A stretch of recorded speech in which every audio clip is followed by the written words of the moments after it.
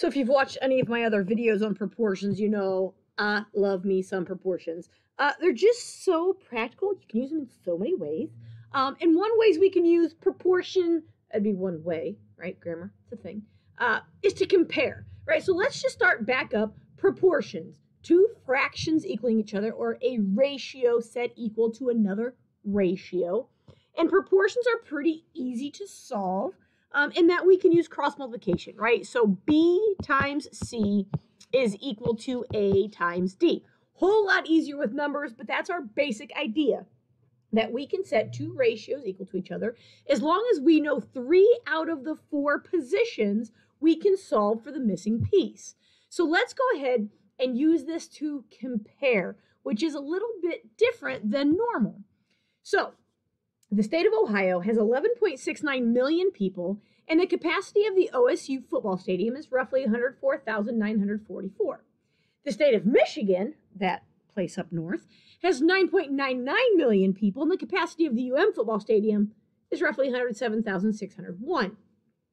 But if Ohio was proportional to Michigan in population to football stadium capacity, which would be silly, but just pretend, what should the capacity be of UM's stadium?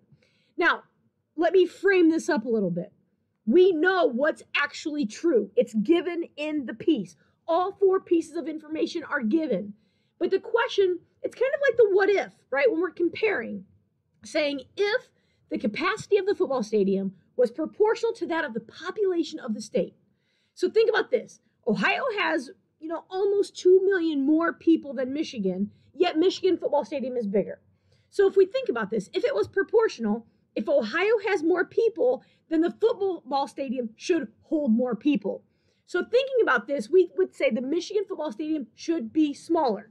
Okay, now the question is asking, what should that capacity be? So when we're thinking about setting this up, we're comparing Ohio to Michigan, right? These are my 2 ratios. And we're comparing the population of the state to the capacity of the football stadium. Now, I always recommend when you're playing with these, figure out your unknown first. Because you know all 4 pieces, you have to use this last sentence to determine the unknown. If Ohio is proportional to Michigan, what should the capacity of the UM stadium? So that's Michigan capacity. This is my unknown. Now, the other 3 we pull in from the problem. Ohio has 11.69 people. Michigan has 9.99 million people. And the Ohio Stadium has 104,944. Now, from here, we can do our cross multiply and divide to solve this. So we would know, let me just do this over here, 11.69x equals, I'm going to run out of space, I can tell you that right now, 1,048,390.56.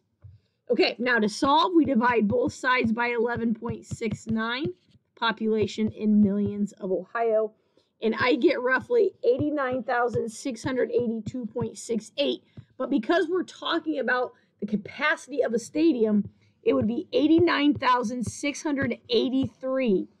Michigan's football stadium should only hold 89,683 people if the football stadium capacity was proportional to the population of the state in comparison with the state of Ohio.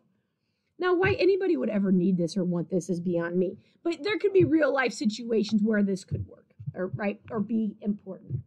Just something to think about and an interesting way to do and talk about proportions and how they can be used.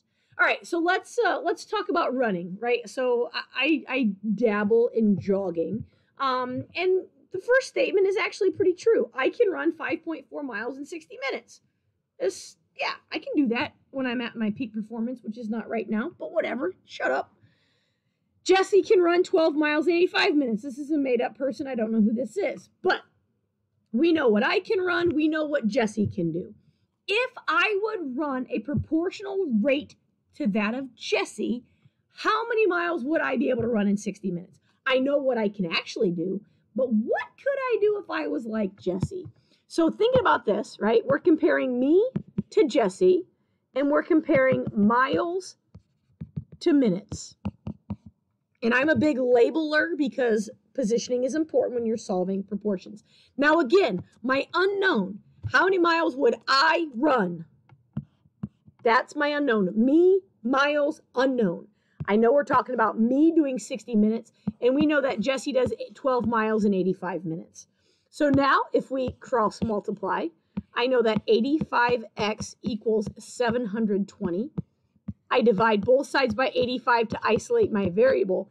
And if I ran like Jesse, I would be able to run 8.47 miles in 60 minutes.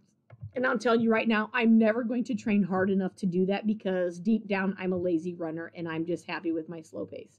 So it is what it is. Own it. But that's how we can use proportions to compare.